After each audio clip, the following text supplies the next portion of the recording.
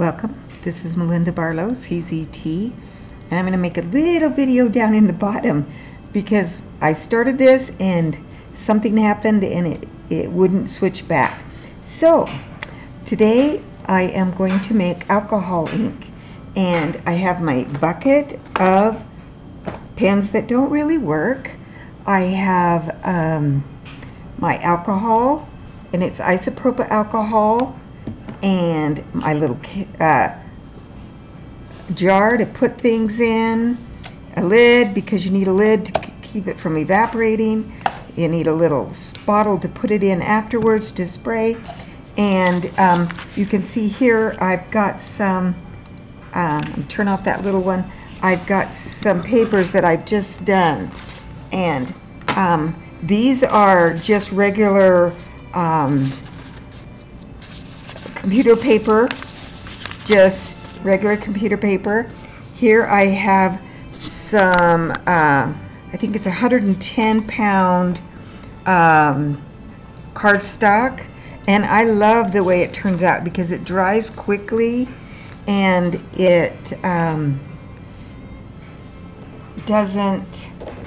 it has a watercolor look, and I use these for end pages in the books I make. So I usually do 2 sets of them that are similar colors. I love this one. I don't know if you can really see how I mixed a red and an orange, and they are gorgeous. And so first of all, we're going to make our ink, and then I'm just going to show you a little bit how I dye. Sorry for my really messy desktop. I'm going to cover it up with a piece of paper, and I'm going to use a paper towel. I like to catch my drips on a paper towel because then I can use it in my art journals as I can make rice paper out of it, and I'll have to show you at some time how to make rice paper out of your your splashes. So today I have experimented with, let's see if I can find my black. I wanted to make a black ink just for fun, and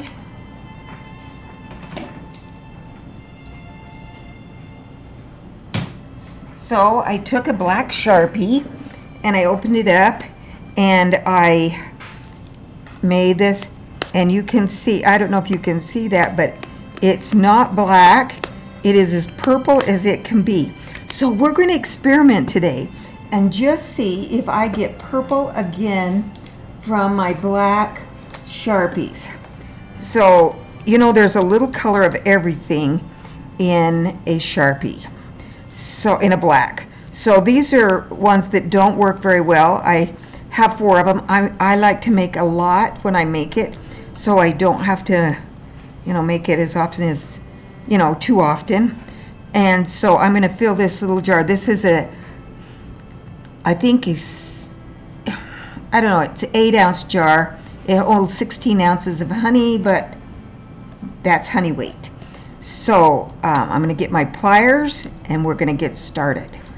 Okay, here are my pliers, a nice sturdy pair of needle nose, and then I need a pair of scissors because I'm going to cut, and I'm going to use some, well, I use these all the time so they're dirty. I'm going to use some rubber gloves to protect my hands because I really don't want all of this all over my hands.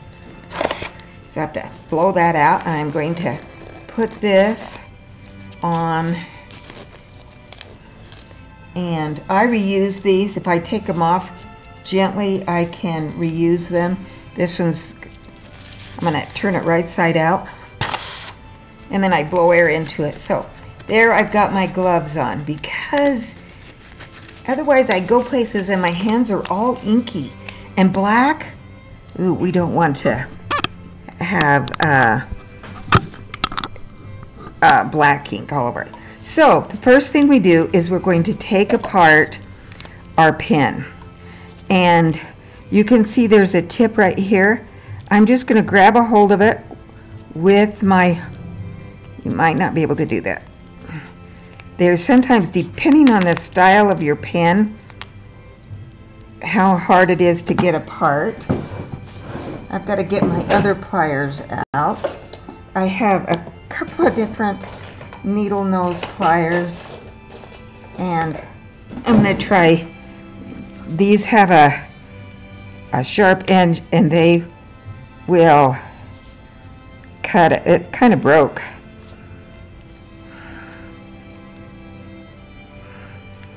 You know, if you ever go to do something, I'm just going to drop that down in my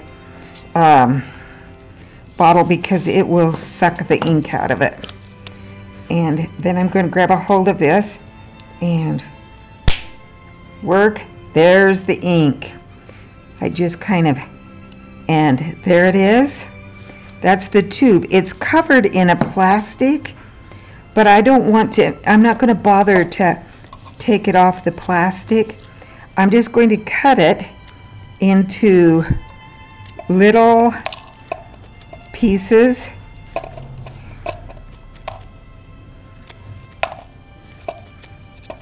So there's one, and I don't recycle those other things. I just throw them out. I'm sure there's places that recycle, but not where I live. And there's my, you see how easy that fine point was to get out. And I'm just going to drop that down in there. And then this is the end we pull apart for if you have a fine point Sharpie. And there's the end, and then we're gonna,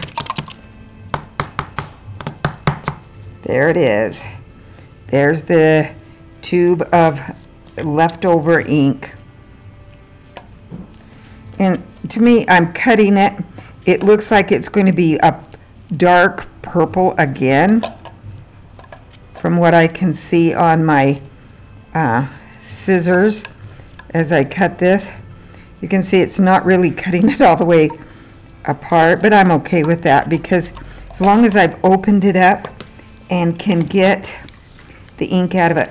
I'm going to do all 4 of these because I want it to be a very concentrated ink color. So I'm going to tear these all apart. I always have a few black Sharpies around that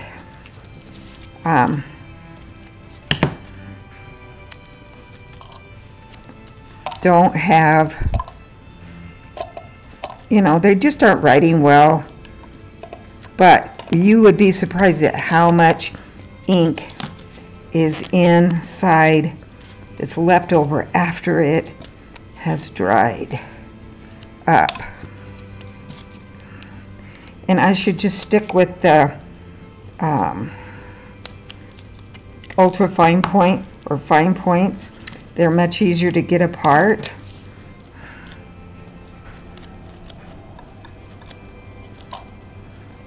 And I found if I put the whole thing in, it takes so much longer to suck the ink out of that fiber. It's a little fiber core. So I'm going to pick up all of these and throw them in the bin. Into the trash they go. And now I'm going to add my isopropyl alcohol. Now, I have, I'm going to see if I can show you the lid here. I have just punctured a hole in the lid there with the seal because otherwise it goes all over when I squirt it. So I have found that if I just, oh yes, we're getting a beautiful purple again. Instead of being black, on my thing it says blue or something. I'll rewrite. But if you can kind of see the the purpley color that it's going.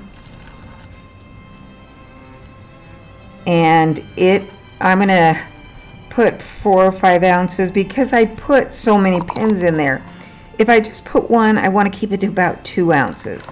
But since I put so many pins in there, that I can fill this up so that it's a little bit more. Put my lid on and shake it, and it's definitely a purple. I don't know if you can't really see that, but it's definitely a purple again. So what you get out of a black is a gorgeous purple.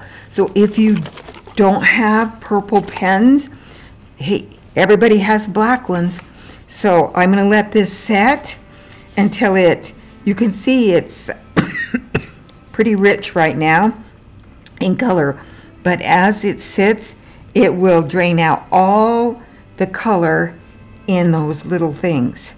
I'm going to pause just a second. I came back with the green that I had done. I just used up all this green, and I'm going to just pull out. You can see the how it's taken most of the color out of the center of that ink, that little cotton or fiber fill where the ink is filled. And so this is now ready to be discarded. It's got a tiny bit of ink in the bottom of there, but I will throw that out, rinse out this jar, and I'm ready to make another one, because I already made a beautiful emerald green, and I always just leave the little ends in there.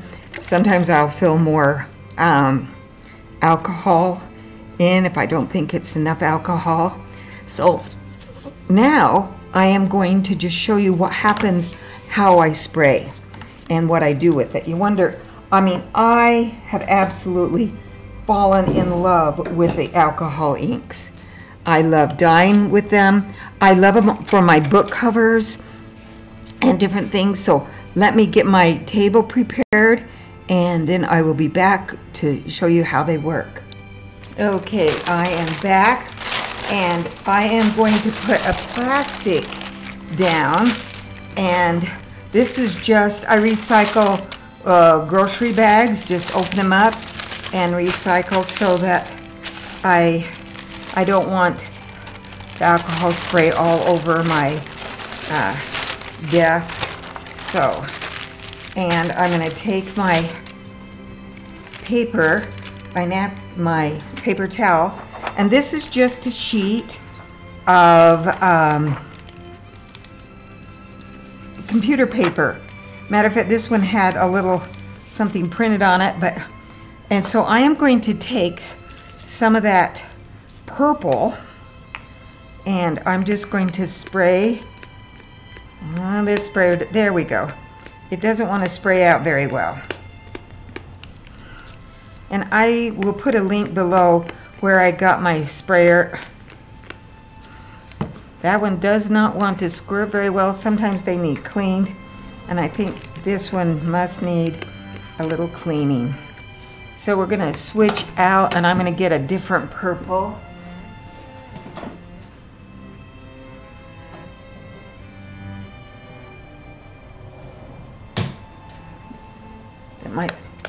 There we go. So I'm just spraying out my purple on my paper, and it goes kind of splotchy, but that's okay. I don't mind that. And I'm going to mix it with a little emerald green. I love green and purples together.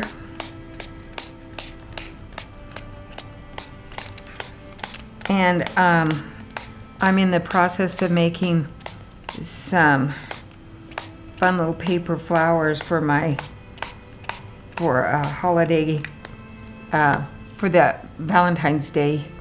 But there we have it. You can see that it is a little splotchy. It kind of soaks in. You can see where it's not. I also have see if I can see where there it is. I have a gold leaf, so I just put some gold leaf in my spray bottle, and it settles, so I have to shake it up. But that gives me a little gold spray. If you want to have a glimmer spray, you can take eyeshadow, and I go to the dollar store and get eyeshadow, and you can see the glimmer in this yellow. It's just fun to have a little glimmer spray, and that's beautiful. But you can kind of see that it's pretty wet. It does soak through onto the other side, so you get a double-sided without having to spray both sides, and it's just fun to do. And it still runs a little bit. Sometimes I let it run, and I can see the gold leaf is kind of running. It's heavier, so it runs to one side. And I'm going to just set this aside and let it dry. And now I'm going to take my cardstock. Now this is a little heavier cardstock. It's not a watercolor paper, so it has a smoother finish, and it holds the color beautifully. I am going to do an orange, and we say maybe an orange and red here. We'll see. This is my red, and for some reason my red's separated, and I have to shake it. I don't know why it's separated. It was just Sharpie markers. And there we have, and so I usually just give it a squirt all over, and now I'm going to just mix some colors. I think I'm going to add a little orange to this. It intensifies the red, and a little yellow.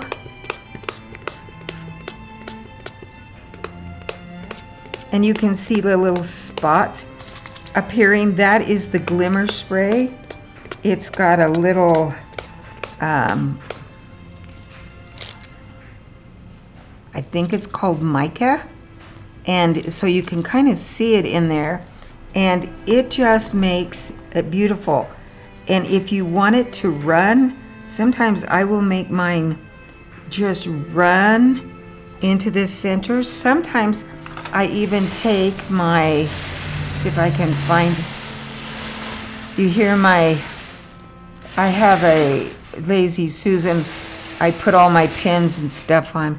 So I've got a little airbrush, and if I want, not an airbrush, but a blower, if I want, this kind of dries it, but it also gives me some spots to do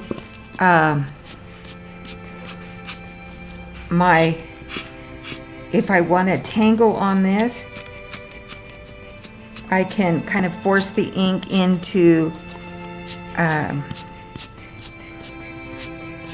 different puddles, and it kind of separates, and you can see that the pink coming out. You really never know what you're going to get. I think that's what's the fun with this. And I've got quite a bit pooling up here on the ends, so I'm just going to blow them back into my onto my paper, because it's kind of warped a little bit. So I'll push it down with my finger so I can get it to come back to the edges. And it's drying almost. It's still running a tiny bit, but oh, I just think that is, for me, it's so much easier than a watercolor. You can add that glimmer to it, and I do it right over some of my tiles. I will do it right over the tiles, or I will tangle right on this. Now the thing with the cardstock, the back, it's thick enough that the back stays white, and when I go to use this, I will, here's a little book that I just made, and I made these are the end papers on my inside of my book. So I did one kind of a green, and you can kind of see the gold in there, but I'll have to show you this book. It's kind of fun. I needed a gift for some, and so I just put my tangles in here. Some of them didn't come out exactly how I wanted, so, but it's, this was my first run on it. But you can see I just did a kind of a adult coloring book, and I did not sew these in, so I will do a little demo on how I attached these inside of here. And they were, and I even had some to put some of my sayings in, and but I just tangled and then made a book. I did scan them all so that they're in my computer so I can reproduce this again, but I'm giving it to some young kids that I teach on Sunday in church for their birthdays so that they can color it. I'm giving in some color pencils, and this book that I have tangled in, and it's just every time I would do a class or a tangle, I would just save it, and then I would put it inside of, you know, my book. And then those are the end papers that attach the book. And it's hardcover, and I put some little corner pieces on, and a little ribbon marker. So this will be my next demo on how I do this. My printer ran out of ink. I got a new printer, and I already ran it out of ink. And I am so fortunate that I have instant ink from, it's a HP printer. And so I'm just waiting for my ink to arrive. But that is how you make alcohol inks. And I put them all in a little bottle with a sprayer. You can get these at the dollar store, but I found them much cheaper to buy them in bulk on Amazon. And it is just so much fun. And I want to show you, these are some that I did some tangling on, and used the strings as the, you know, as the alcohol ink came out to tangle on. And so it was, they're just too much fun. Thanks again for watching. Hope you enjoyed this little tutorial about alcohol inks and how I do them. And they're inexpensive, and it's just a fun way to add color to your tangles or paper that you're going to maybe put in a book. But thanks again for watching. Have a great day, and tangle every day.